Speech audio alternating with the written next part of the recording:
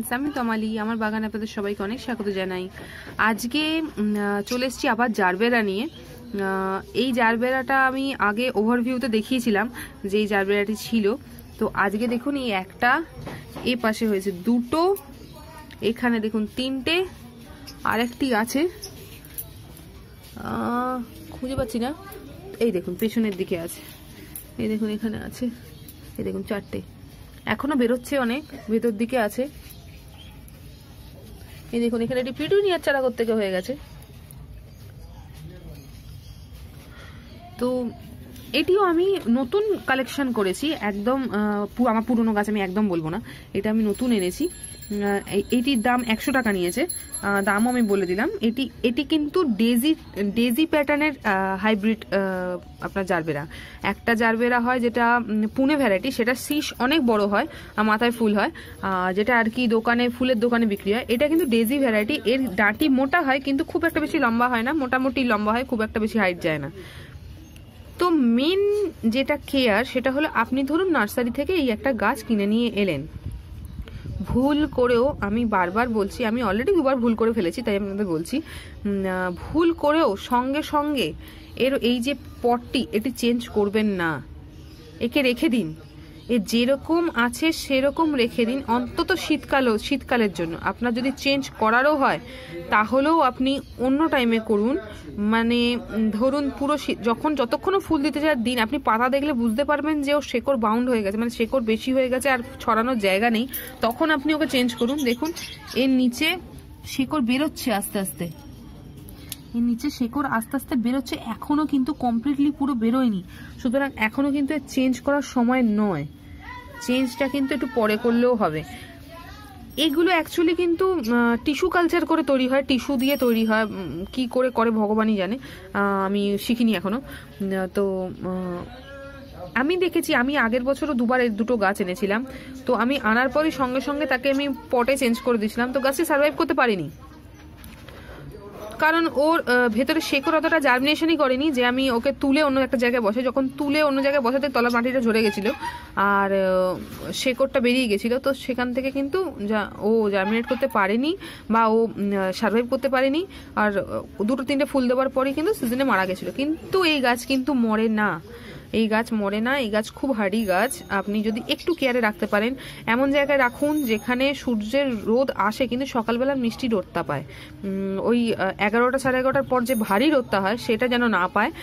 আর মোটামুটি জল দিয়ে স্প্রে করবেন না, খুব দরকার না পড়লে পেস্টিসাইড দিয়ে স্প্রে করুন, এপসাম সল্ট দিয়ে স্প্রে করুন পাতায় অবশ্যই, কিন্তু নর্মাল জল দিয়ে ফুলে পাতায় স্প্রে করতে যাবেন না, পাতা পচে যাবে। আর মোটামুটি এর খাবার খুব পাতলা করে খোল জল দেবেন, আর মান্থলি একবার এনপিকে 19-19-19 1 গ্রাম আপনি জলে গুলে ওর পটে দিতে পারেন, এছাড়া কিচ্ছু দেওয়ার দরকার নেই। আর মোটামুটি একে একটু এই পটেই বড় হতে দিন, যখন আপনি বুঝবেন যে এর, আপনি দেখলে বুঝতে পারবেন, আমি যখন এটা রিপোর্ট করব তখন আমি অবশ্যই ভিডিও দেবো, যে আপনি দেখলে বুঝতে পারবেন যে ওর রুট এবার চারদিকে ছড়িয়ে গেছে, আর ছড়ানোর জায়গা নেই, পাতা এবার হলুদ হতে শুরু করেছে, বা পাতা স্ট্রেসে চলে গেছে, গাছ চিন্তায় চলে গেছে যে কি হবে, আমি আর রুট বাড়ানোর জায়গা পাচ্ছি না, সেটা আপনি দেখলে বুঝতে পারবেন। ফুল তো আসবেই না, পাতাও আস্তে আস্তে প্রবলেমে পড়বে, তখন আপনি ওকে চেঞ্জ করুন, আপনি দেখলে বুঝতে পারবেন যে ওর এবার চেঞ্জের দরকার আছে। তার আগে একে ভুল করে চেঞ্জ করতে যাবেন না, যতবার আমি চেঞ্জ করেছি ততবার এটা সমস্যা হয়েছে। তো আমি নিজে ভুক্তভোগী বলে আপনাদের বলছি, যখনই কিনে নিয়ে আসবেন সঙ্গে সঙ্গে চেঞ্জ করার কোনো দরকার নেই, মোটামুটি ওকে একটা সিজন থাকতে দিন। এটি শীতকালেই ম্যাক্সিমাম বিক্রি খুব বেশি হয়, তো শীতকাল ভোরটা ওকে যেতে দিন। আপনি একে চেঞ্জ করার টাইম মোটামুটি ওই বর্ষার আগে করুন, কিন্তু বৃষ্টির জল যেন না পায়, এটাও একটা কথা। বর্ষার আগে চেঞ্জ করতে পারেন, কিন্তু বৃষ্টির জল যেন না পায় ডাইরেক্ট, ইনডাইরেক্টলি আসলে কোনো অসুবিধা নেই, বৃষ্টির জলে কিন্তু এই গাছ পচে যায়। তো ইনডোরে, মানে যেখানে মোটামুটি রোদ আর দিনের আলো থাকে, ওপেন এরিয়া, কিন্তু বৃষ্টির ঝাঁট আসে না, যেরকম আমার বারান্দায় খুব একটা বেশি ঝাঁট আসে না, তো সেরকম জায়গায় আপনি সিলেকশন করে সেখানে রাখতে পারেন। আর এছাড়া এই গাছটার কোনো কেয়ার নেই, এইটুকুই কেয়ার, কিন্তু অনেকগুলো কেয়ার, সেটা একদম কেয়ার নেই বলবো না, অনেকগুলো কেয়ার। তো ছোট ছোট টিপস কিছু যেগুলো আমি নিজে ভুক্তভোগী সেটাই আমি দেওয়ার চেষ্টা করি। তো একটু মেনে চললে কিন্তু যে কোনো গাছ ভালো হবে, আমি বলছি ভালো হবে, কারণ আমিও যেটা করছি সেটুকু আমি চাইবো যে সবার হোক। যেটুকু আমি পারি আমি সেটুকু জানানোর চেষ্টা করছি। তো দেখে বলবেন কিরকম লাগলো।